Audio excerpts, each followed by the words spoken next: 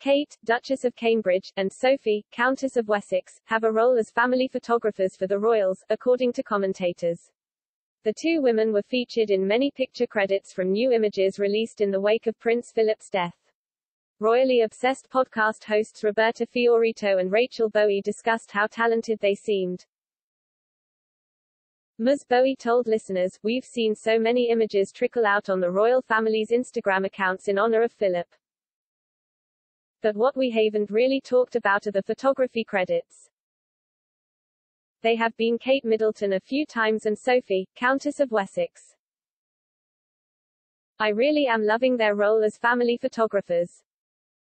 She continued, "We saw that shot of the kids, the 7 great-grandchildren that Kate took.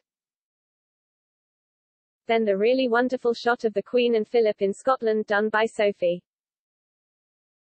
Specifically with Kate, she has such an incredible talent.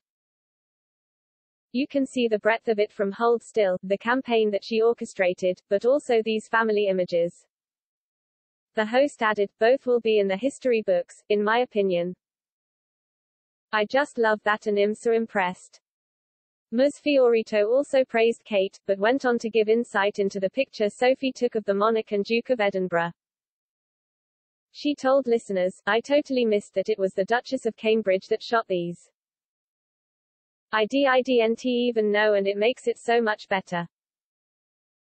I do love that picture of the Queen and Prince Philip sitting in the grass.